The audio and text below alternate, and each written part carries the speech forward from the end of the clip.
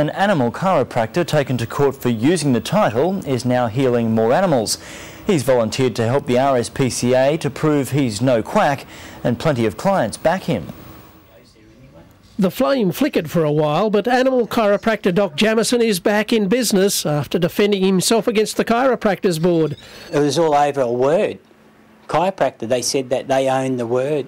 Now Doc has re-registered the title and loyal clients are knocking on the door. They swear his muscle manipulation of animals is a lifesaver where pets have gone lame and veterinary surgery has failed them. They wanted roughly $5,500 to have them fixed. Peter Wilmot's 13-and-a-half-year-old boxer limped into Doc's crystal and candle-adorned office.